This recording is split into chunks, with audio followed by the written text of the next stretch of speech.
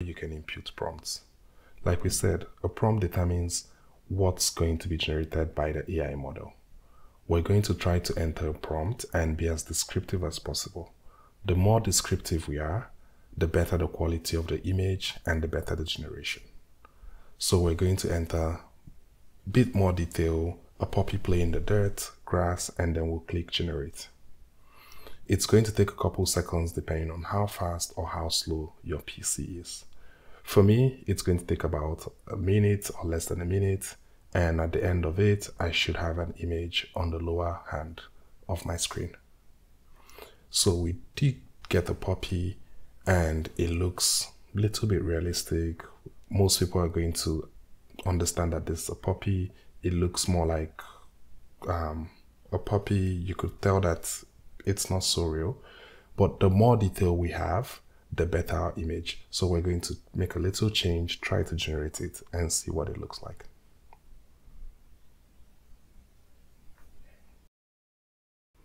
It's going to take a couple more seconds, and at the end of the day, I'm running this on a Mac, so it's slightly slow. If you have a GPU, that's going to be way faster, and the performance is going to be better.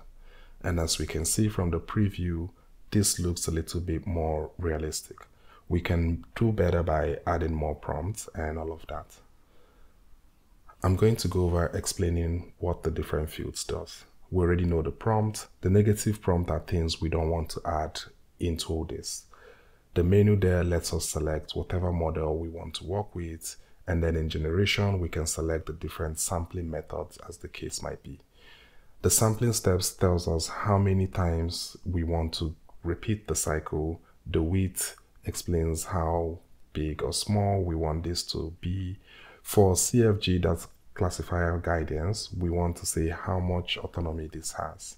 And for seed, that determines how random our image is going to be. So if we look at this image, we're going to see that it has a seed. And if we repeat that seed, we're going to get this particular image every single time, assuming all the settings are the same. The next thing is the batch size, which determines how many images it's going to create in a simple batch. And for batch count, we're going to say how many batches it's going to generate. So for now, we have those at 1, 1. We're going to edit our shell script. We're going to go to the line where it says command line arguments, remove uncommented, and we're going to add the -- API command. That should be enough to get us running if we have a GPU.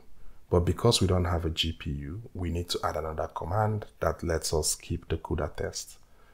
GPUs are normally referred to as CUDA devices. So adding skip CUDA test is going to tell skip touch CUDA test is going to tell PyTorch to not check that we have CUDA enabled or we have a GPU. And this is going to have everything running. All we do next is we go ahead, save the file, and then we run this shell script again.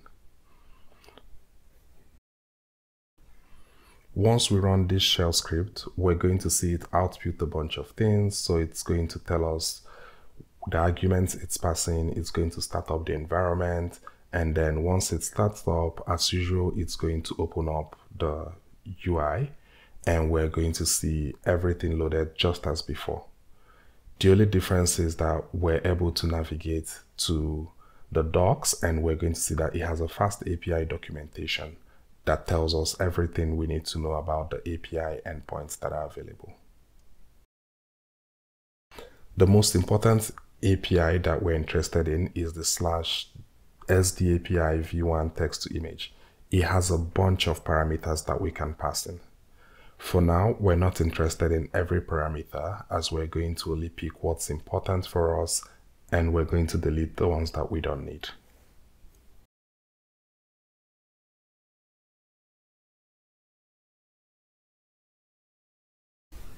We're only going to use what we need. So for prompt, we're going to enter a simple prompt.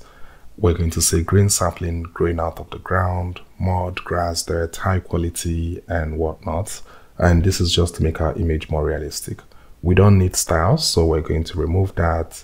For the seed, we're going to leave that in -1, that works. And then subseed, seed strength, and all of that, we're going to take out. For the sampler name, we used DPM previously.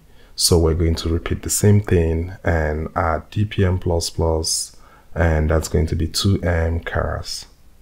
If you're in doubt, you could go to the UI, look at exactly what's there and type that in on the same field, and you should get typically the same thing.